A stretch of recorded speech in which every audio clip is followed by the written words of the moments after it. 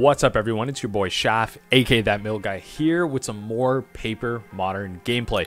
Today, we're going to be bringing a new challenger onto the channel to play some Esper Control while I play some G-Tron. Enrico, one of the master of mana bases, good friend of the channel, good friend, of course, outside of it as well. Avid EDH player, and again, master of mana bases, and a master of 4-color Glintai Mill, which is you're going to get some gameplay of on the next Paper Modern gameplay. Look out for that. Now, today, Enrico's going to be playing some Esper Control and a bit of a brew in their own version of it. Mostly just due to like what they have access to, and as well some of the changes they wanted to make, knowing that they're going to play against Tron. So that should be pretty cool there, and deck list is going to be down below. My G-Tron list is going to be rather stock, but it's going to have that extra Kozilek in the main board for the mill matchup, which is actually still pretty relevant thanks to its cast trigger in the control matchup.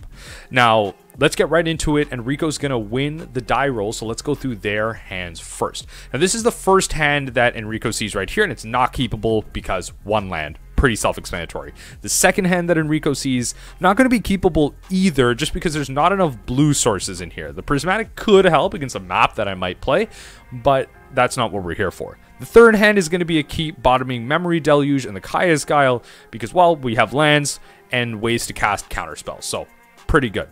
The hands that I'm going to keep, let's go into the first one that I see. I'm not going to keep this one. There's no Tron lands in this one at all, so it's not going to be something that is worth my time.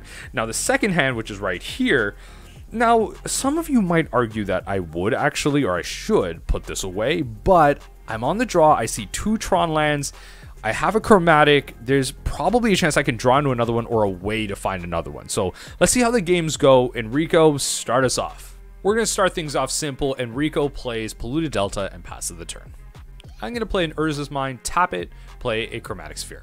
At end step, Enrico's going to crack the Polluted Delta and grab a Watery Grave tapped. On their turn, Enrico's going to shotgun a Hollowed Fountain, play a Tideshaper kicked, turning my Urza's Mine into an island. Back to myself, I'm going to tap the island and crack the Chromatic Sphere, creating green. Once I draw a card, I'm going to play my Urza's Tower and then use the floating green and the tower to cast Sylvan Scrying. I'm going to tutor up another Urza's Mine because I need to get Tron on ASAP.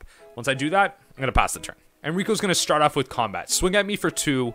Doesn't make a land drop, which I'm pretty happy about, but passes the turn with 2 blue up. On my turn, I'm going to play a Forest and then use that to cast an Ancient Stirring. With it, I'm going to find the last Tron piece I need, so I'm kind of 2 turns behind, but I can make Tron eventually. Enrico's going to play a Godless Shrine tapped, and then swing in for 2. After passing the turn, I'm going to go to untap and play my Urza's Mine. That's going to then allow me to, well, tap out and play my Karn, because I got to get things going here. And I'm going to choose to uptick because, well, I can't cast anything. I can tutor right now. Enrico shocks in another Watery Grave, getting me a little scared because now that's Archmage's Charm mana, and just swings in for combat, getting that Karn down as low as possible. I untap, I play my last Tron land, achieving it, but have to understand that Enrico has Counterspell mana up, so what am I really going to play here? I decide to downtake Karn. I decide to get a Liquid Metal Coating. Let's keep things a little classical. It's cheap, and then I might be able to play something else after as well, and they may actually let it resolve, considering I have Tron up. So I'm going to decide to cast it, and then I can start threatening their blue sources a little bit and try and dodge Archmage's Charm, maybe? Well, Enrico doesn't take the bait on the coating, so I'm just going to have to play on my Wormcoil Engine, floating 1. They decide to cast Counterspell on it, and it's their turn. Enrico's going to just clean up the board here, go in for combat, and kill the Karn. Passing the turn, I see that there's another counter spell up, so I just gotta really figure out how I want to sequence things here. I decide to tap 4 for another Karn. Enrico's a little pissed off at this point. Enrico casts Snapcaster Mage, targeting counterspell. Cast the counterspell, stops my Karn. I'm then gonna pay 3 and cast an O-Stone. I gotta get rid of these creatures. Enrico's gotta create pressure. Goes right into combat, hits me for 4. Passes the turn, and I untap. I'm going to crack the O-Stone right away. I don't think I'm going to need the Liquid Metal Coating, so let's not make things complicated. After that, I'm going to try and resolve a Ballista on 2, which it does, and then use my final bit of mana to cast a Chromatic Star. I'm going to pass the turn, and thinking a little bit, Enrico decides to cast a Kaya's Guile, which is then going to force me to sack my Ballista. I'm going to ping Enrico for 2 off of it, and Enrico's going to create a 1/1, again realizing that they need to keep the pressure going. As always, right into combat, I get hit with a 1/1 Spirit. Well, I untap and hit the top tick of the century. I find the Kozilek. And not only am I completely fine with this getting countered, on the cast trigger, I'm going to draw 4 cards. Enrico lets the cast trigger resolves, then decides to counter the Titan, and of course I got nothing else to do, so I pass the turn. On their main phase, Enrico decides to kick a Tide Shaper, turning my Urza's tower into an island. Passes the turn. On my turn, I'm going to tap a forest and my island for a Sylvan Scrying, hoping to find another tower. Scrying resolves, I play and, well, find and play my tower, achieving Tron yet again. I use the green to cast Ancient Stirrings. I find a Karn the Great Creator. My luck. The Great Creator isn't what I need right now. I'm gonna slam Big Daddy Karn Liberated and uptick on it, getting some cards out of Enrico's hand. Gotta get those answers. With my last floating mana, I'm going to cast an Expedition map past the turn, and Enrico casts a Snapcaster Mage at end step to try and create another threat to threaten my life or the Karn.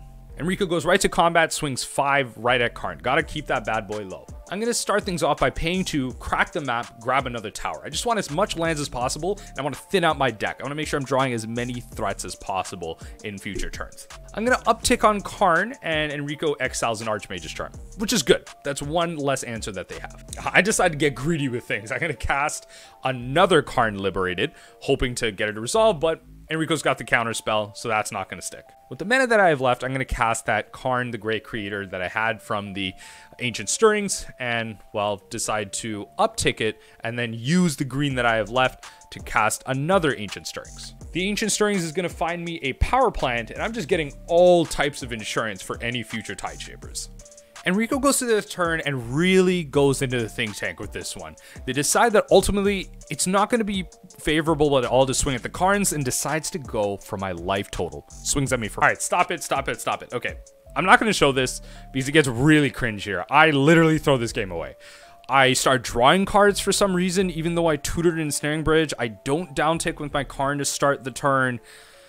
I really don't know what I'm doing. Enrico ends up winning the game. I absolutely threw this. Let's just go right into the sideboards. All right, in sideboards, we're going to start things off with myself. I'm going to be on the play, obviously, here. So I keep things simple. I just want 2 Veil of Summers, and I'm going to take out a Chromatic Star and a, well, O-Stone. I figure at least both of these I can tutor for. One is a value piece that I can just keep drawing through, which is actually going to come up, and an O-Stone. So we're going to keep those out, and the Veil of Summers are going to help me resolve my spells. Now, in terms of what Enrico does, Enrico decides to, well, this is their sideboard, take out 2 Kaya's Guile, 3 Fatal Pushes, 1 Jar in the Lock. They're going to then bring in a Path to Exile for things like Wormcoil Engine, Solitude as well, 2 Thoughtseizes to help deal with things early, especially because they're a turn behind, and the 2 Dovin's Veto. Let's go right into the hands themselves. All right, my first hand is already on the screen, and it's definitely not a keep. I don't have 2 Tron lands, and I think that has to be the bare minimum, in my opinion. You gotta have 2 Tron lands, so that's gonna go. My second hand, it works. It's got the map, it's got the 2 Tron lands, so I can confirm it. The problem is, obviously, if Tide Shapers are there, at least I have the map to then refine the Tron land that gets Tide Shapered, and then I have the Ancient Stirrings to help dig me further. I think this hand can function. In terms of what Enrico has, you're going to see that on the screen right now. They see a hand that they can keep, especially because it's got a Field of Ruin and a Thoughtseize on one. So they're going to have that interaction, they're going to have the pieces they need, which kind of scares me. But let's head right into the games, and I'll start us off. All right, nice and simple. Mine, map, pass the turn. Enrico goes Swamp into Thoughtseize. Wants to see what I have in store. Enrico decides to take the Ancient Stirrings, seeing that, well, I can't exactly cast the Ugin on curve, and they don't want me to find more threats. Makes sense. On my turn, I'm just going to play the Power Plant and pass. I got to crack this map. Enrico's going to play Field of Ruin and pass. Now, I'm feeling really damn good about that. That is not blue mana at all, and that's not Tide Shaper coming down. End step, I'm just going to crack the map, find my tower. On my turn, I'm going to untap, play the tower, pay 4, and play the Karn the Great Creator that I top decked. I'm then going to downtick, find Liquid Metal Coating, and cast it with my tower. I pass the turn, and on Enrico's upkeep, I decide to turn the Swamp into an artifact, tapping Enrico out of any colored mana they have right now. Enrico, after thinking for a bit and being hella frustrated by that top deck, realizes that is the one card that I needed to get this game under my control, decides to concede the game and go to a game 3. All right, Tron doing Tron things. My bad, Enrico. I got the top decks when we got there, but hey, you're on the play on game 3, so let's see what you can do. Enrico's going to see this hand right here, and seems pretty logical as a keep. Got Teferi on the play here, and Prismatic for any map that I might play, or any turn 1 artifact that I might play, so pretty good there. The hand that I'm going to keep is, well, not this one. This hand right here, it's got the 2 Tron lands, but the London Mulligan really makes it so I can find better hands. I can't even cast the the Ancient Stirrings here, and I have to rely on a top deck Tron line. So we're going to look at this hand that, well, again, no 2 Tron lands. So we're going to roll the dice again. Hopefully the London Mulligan can work for us. And finally, the 5th hand is a keep, baby. We got Natural Tron. And okay, I decided to bottom a Wormcoil Engine and a Sylvan Scrying and have the map for any Tide Shaper insurance. I'm feeling really, really good about this. Let's get right into game 3. Enrico, start us off. Enrico's going to start things off with a Flooded Strand and pass. I decide to play Urza's Power Plant into an Expedition map, passing the turn. And end step, Enrico decides to crack the Flooded Strand and get a Rogrin Trial. Enrico starts things off with the Marsh Flats, pays 1, kills my map with a Prismatic Ending. On my turn, I'm just going to play a Mine and pass the turn. Enrico's going to take that opportunity to crack the Marsh Flats and grab a Watery Grave, tapped. On their turn, Enrico's going to play a Field of Ruin and, of course, crack it immediately. They're going to target the Power Plant. I'm going to tutor for a Swamp, and Enrico's going to tutor for an Island. I actually managed to find another Power Plant. I'll have some natural draws. Things are looking pretty good, so I'm going to play that, pass the turn. Enrico decides to just play a basic Plains and pass the turn. Pretty good. So I know they have an answer, but on my turn, I'm going to untap, play my tower, and achieve Tron. I'm going to use that to play a Karn the Great Creator, which resolves. I'm going to downtick, and I decide to actually grab that Chromatic Star that I put away, because I'll tell you what, the cards in my hand aren't looking that great. So I need to draw through. I need to keep going, and I decide to cast it with my Forest. I'm going to crack the Star, creating green and drawing a card. And then I'm going to use the remaining 2 mana that I have floating to cast a Ballista on 1. Thankfully, that resolves. But Enrico then, at end step, casts a Gifts Ungiven, targeting me. Enrico shows me a Tide Shaper, a Snapcaster Mage, a Vindicate, and a Counterspell. Now, I have some choices here. Personally, I'm just going to give them the Tide Shaper and the Counterspell. The Tide Shaper forces them to tap out, and the Counterspell forces them to have an answer. Unfortunately, I already have permanents on the battlefield, so giving them the Vindicate and the Snapcaster Mage doesn't actually help my board. It takes away pieces from my board. So the Tide Shaper just deals with the land, which I don't necessarily need right now, and the Counterspell deals with a threat, which doesn't really matter to me because I don't have any. I already have them on board. Now, Enrico's going to play a basic Island, then tap black to cast Dam, targeting my Walking Ballista. The Ballista is just going to get sacked and shoot Enrico for 2. Or 1, I should say. But bear with me here. I know I said one of those lands was actually an island. I know it's not. It's fine. On my turn, I'm going to untap. I'm going to play Ghost Quarters and target the Rogrin Triumph. I figure now Prismatic Ending is going to be a pretty good out to some of my lower CMC stuff. So I just want to get that option out of the way. Try and get as many basics as possible. Unfortunately, Enrico does have one and grabs an island. After that, I'm going to tap out my Tron lands, float 1, and cast a Wormcoil Engine. Engine resolves. I'm just going to uptick Karn because I don't want to kill it at this point. It's one of my more powerful pieces. I'm just going to pass the turn. Enrico's going to untap and then pay 3 mana, 3 of their basics, to cast Teferi Time Raveler. They're going to downtick, return my Wormcoil Engine artifact to my hand, and draw a card. Enrico's going to pass the turn from there, holding up 3 mana, and I'm going to go to untap. On my turn, I'm going to cast an Urza's Tower, and seeing the Teferi on the battlefield, I'm going to preemptively cast a Veil of Summer. Now, obviously, I'm not going to get the draw card, but my spells are going to resolve, or I'm going to bait out the counterspell. Either way, the Veil does its trick. Unfortunately enough here, the Veil actually resolves. With that, my master plan can unfold. I downtick Karn, tutor for a Sundering Titan, which I then happily decide to cast. In response, Enrico decides to pay 3 mana, cast an Archmage's Charm to draw 2 more cards, seeing that they're going to need some creative ways to deal with this Titan. Titan resolves, thanks to the Veil, and I decide to destroy the 3 lands that Enrico just tapped out, so 1 being for the island, 1 for the swamp, 1 for the plains. Enrico untaps, plays a Celestial Colonnade tapped. Upticks on Teferi. Enrico then pays 2 to create a Tide Shaper kicked, then turning one of my power plants into an island. So I'm fresh out of Tron for now. I start things off with an uptick on Karn targeting the Titan. Now the Titan's a 7/8, so if I target it with Karn, it actually becomes an 8/8 thanks to its CMC. So getting in 1 more bit of damage if it goes through. I swing the Titan at Enrico, decides that that's perfectly fine, and I'm happy with that because I need that pressure going. Enrico takes 8. Second main, I see Enrico is answers down, so I'm going to play the Wormcoil Engine again. Enrico starts things off by shocking in a Godless Shrine. Decides to pass the turn, They don't want to cast anything and can't exactly swing into my board. I start things off by going into combat. I'm only expecting a Snapcaster Mage to block, but Enrico comes in with the Wombo here with the Solitude Hardcast, exiling my Whirlwind Coil engine so it doesn't get his death trigger, trading with the Titan so Enrico can gain a little bit more life, and well, Titan's not going to die from that, not going to leave the battlefield, and Enrico's not losing any land. This was a pretty damn good combat stuff for Enrico. On my turn, I just decide to uptick the Karn, play a Forest, pass the turn. Enrico on their turn is going to keep the ball rolling, going to slam a Teferi 5, and really with one card in hand, I'm definitely shaking my head right now. This is not looking good. Now, seeing that I'm low on resources and really not doing anything, Enrico decides to downtick the Teferi 5 and put my Sundering Titan third from the top. Knowing that, of course, it has the Leaves the Battlefield trigger, but sees that they have the advantage. They got 2 Planeswalkers and a 2/2 attacker to get my card under control.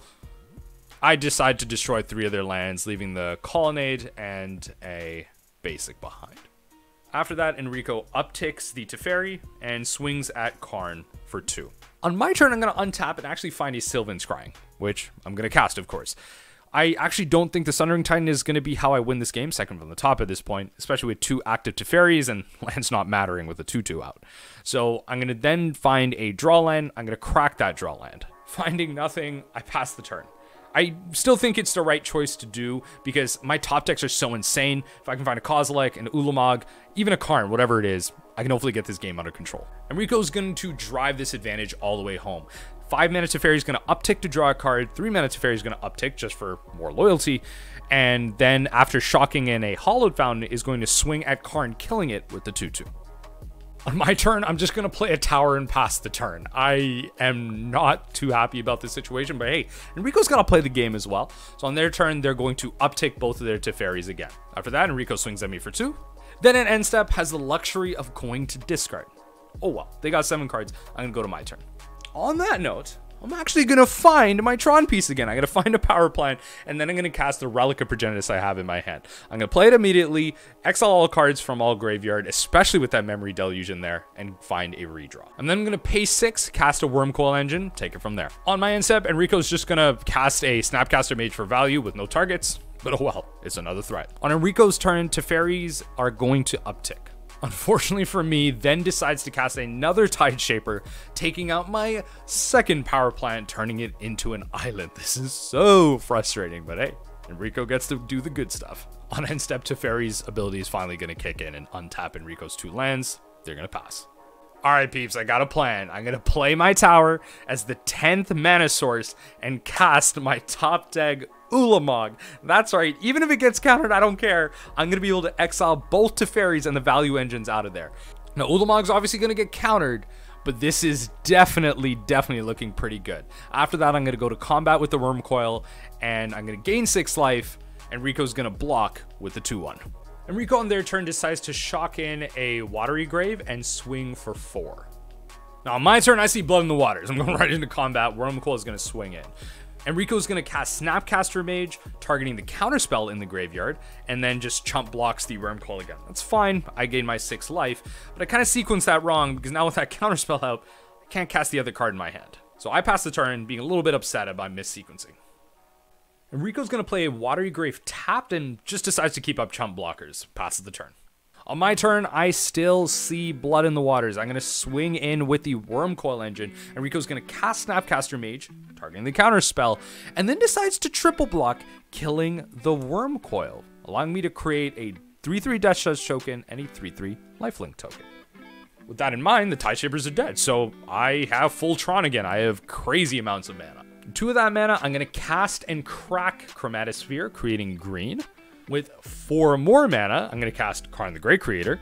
Enrico decides to, of course, counter the Karn the Great Creator, but tell you what, I got another one. That's right, using the green and one of my towers, I'm going to cast the other one, and I'm going to downtick. I'm going to grab Sorcerer's Spyglass. Enrico's got a pretty full hand, so I want to see if I can get and stop a Field of Ruin or potentially another Planeswalker. Fortunately enough, Enrico reveals a handful of counter magic and a Teferi. Now, the Teferi is definitely what I'm going to be naming with the Spyglass. Enrico's going to keep things simple. Play a Polluted Delta, pass the turn. On my turn, I see lethal, so I swing sideways with my tokens. Now, of course, Enrico's got the Archmage's Charm, so Enrico's going to grab the token specifically with lifelink and then trade out with the token with Death Touch, gaining them 3 life, killing both of my tokens. Pretty smart. On my turn, I just downtick Karn. It's gotta go, and I need to find threat. So I'm gonna go into my exile zone, find a Wormcoil Engine, and cast it by tapping 2 towers. Enrico decides to crack in response to grab a Godless Shrine. Unfortunately, they don't actually have a blue source like they were thinking. So the engine resolves, and I get to resolve in Ugin. I then decide to ping Enrico in the face for 3 with Ugin and pass the turn. After that, Enrico concedes, reminiscing on the fact that they hit the largest pocket of lands that they could ever find, not being able to find a single interactive piece. So Tron takes the day.